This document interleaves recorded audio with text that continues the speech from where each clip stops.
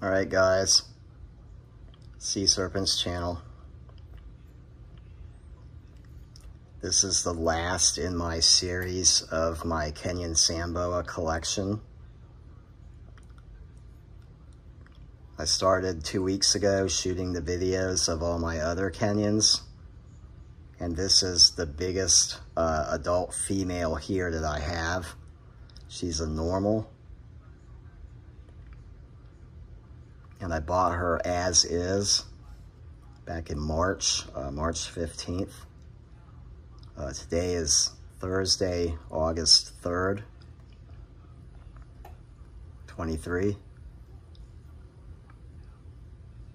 So August 15th, I'll have had her 5 months. Now I got her at a different exotic pets store close to me, not my 2 normal reptile shops that I deal with. And when I bought her, they estimated her to be 3 to 5 years of age. A guy brought her in a few months before I got her.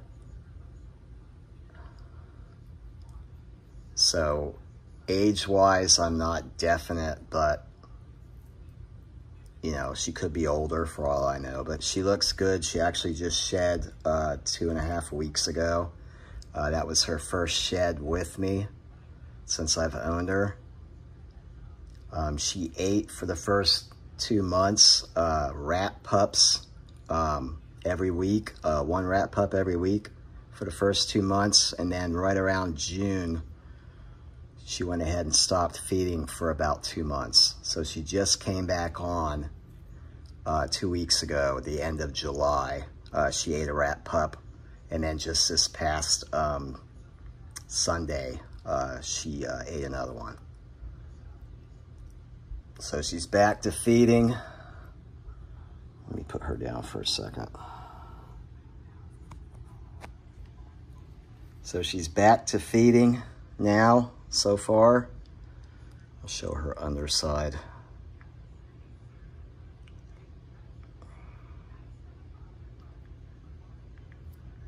And you can see the vent in her tail.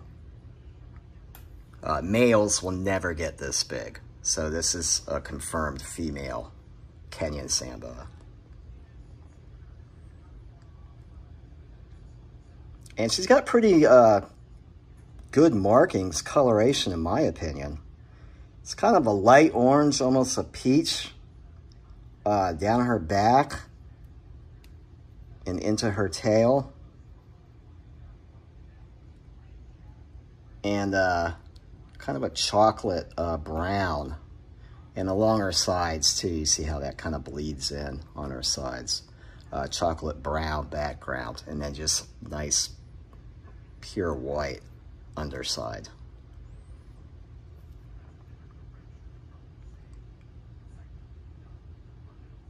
I don't want to spook her. I'm trying to get a little closer. Just their eyes are hard to see sometimes. But she's been a pretty chill snake ever since I got her. I mean, you know, she's been super, and she's a good 2 foot, maybe a tick over 2 feet long. And these big females can get up to 3 feet, like maximum length. I'd say she's at least 2.5 inches wide, roughly. And you can see that heavily keeled tail that they get.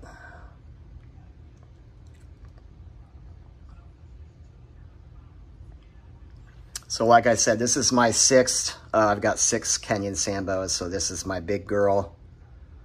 And just wanted to show her, like I say, show her off. I do plan on breeding her, introducing 1 or 2 of the other males to her, and see if anything happens there. But we'll go ahead and put her back. I want to show my little stripe normal male, because he actually shed last week as well. And when I did that video of him, he was pretty dull looking at that time, so because he hadn't shed his skin yet. So we'll let her go back in her cave. But he didn't shed his skin yet, so I want to quick touch on him. Now, I did upgrade the bins, like I said in one of the other videos.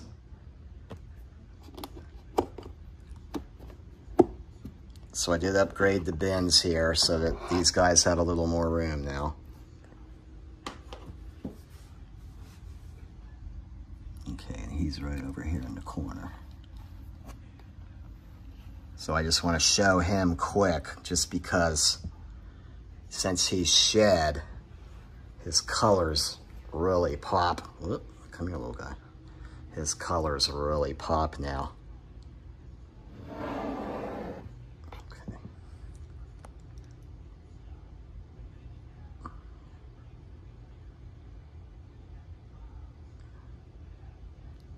You can see how shiny and how more brightly colored he is. That orange stripe all down the back. Let me try to zoom in slightly. All right, yeah. But you see all the speckling along the sides of him.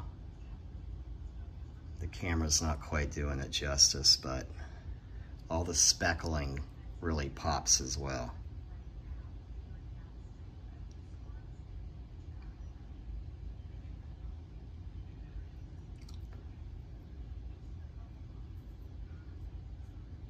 Same thing, keeled tails.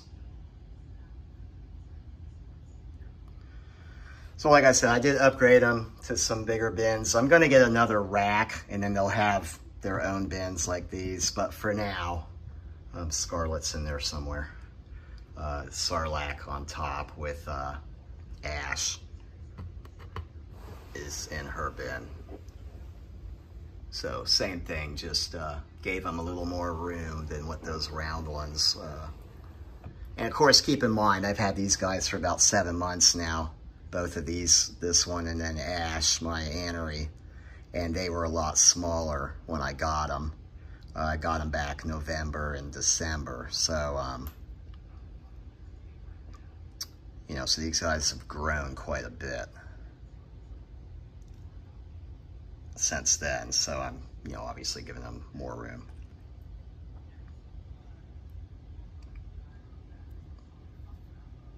All right, well, we'll go ahead and put this guy back as well and go ahead and end this video. So.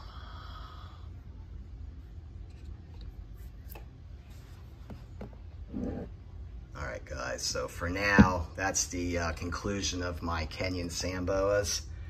You know, my hognose is up here, and my apricot Pueblan milk snake, sockhead, is in this 20-gallon long. I'll do a video on him separately. He's grown quite a bit since I got him a year and a half ago. And he was only a month or two old when I got him then in February at that time. So if you look back, I've got another channel that I got locked out of back in November, but Black Serpents channel. I've got videos of him as a baby, plus a bunch of other snakes that I have owned in the past and whatnot. But this will be my collection of snakes for now. And like I said, I plan on, you know, getting another rack and making space for these guys. And you know, I do plan on trying to get a female hognose at some point as well. So, but yeah, he's in there somewhere, Curtis. He's hiding out somewhere. So, and he did eat, actually. He didn't eat the week before when I did the videos of him, but then this past Sunday, he went ahead and ate a fuzzy crawler as well, so. All right, guys, for now. See ya.